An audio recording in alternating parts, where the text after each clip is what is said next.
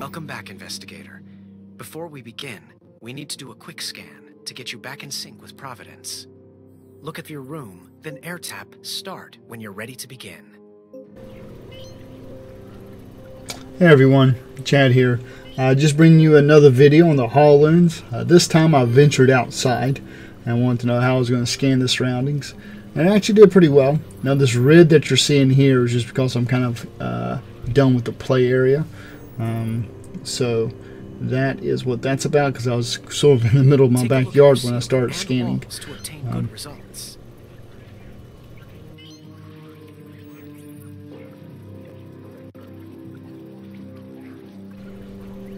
And you see we hit the red area again. Great. Looks like we are in sync and ready to begin. So I was really impressed with how Fragments looked outside. I mean, it was really bright out and everything else, but all the holograms were showing up great. Please look at the memory. Please move to the location marked by the beacon. Please look at the memory.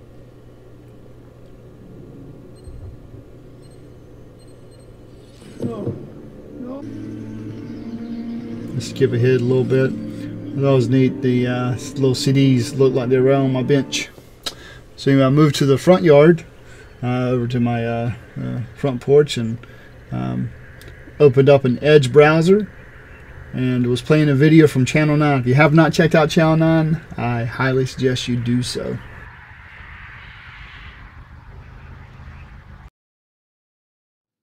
Hi, my name is Alex Turner. I'm a program manager on the developer platform team that brings you guys Connect. And one of the things I really want to talk to you today about is the Media Capture Frames API. And you might have heard of Media Capture before. You've probably used it. If you've done any kind of UWP apps that deal with video or audio or photos, it's that core Windows API that's built on top of Media Foundation. And that's what lets you get that kind of data into your app. And you can do things like encode video with it, bring in audio streams, trigger low lag photography using the camera sensors. So you can do all sorts of fun stuff there. But if you guys are used to the Connect SDK, you're used to a different kind of API that deals in video, one that pulls in a series of frames, but really lets you reason about each frame individually. Makes it convenient to get at frames and do computer vision on them, to correlate the different cameras that are giving you these frames so you can figure out how they relate to one another and kind of find pixels across. And so if you want to do those kind of things, you need some extra capability that haven't been in Media Capture up to today, and that's what this new Frames API provides. And for those of you who do Connect, there's some cool new benefits that come with that. One of them is that we've had... Yeah, I'll skip ahead the video just a little bit. So here we are. It's kind of cool watching a video about the Connect on the HoloLens. So when I'm outside and can easily see the video, where I am in the image versus some other human being who might be in there. It's actually pretty neat experience. I have a feeling this is how I'm going to be watching videos in the future. If I actually close this out and I launch the camera app, this is just a standard Windows 10 camera app.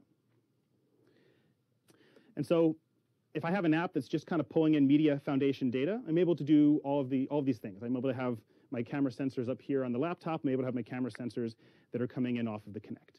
I can do...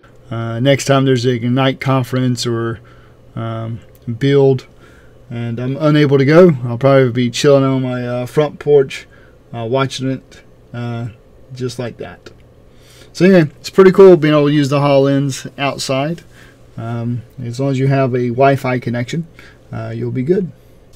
So if you want to be notified when I come out with new videos, I'll be covering the HoloLens quite a bit more and be getting into some of the development side of things. So if you're interested in that, then by all means subscribe so you can be notified when I release my next video.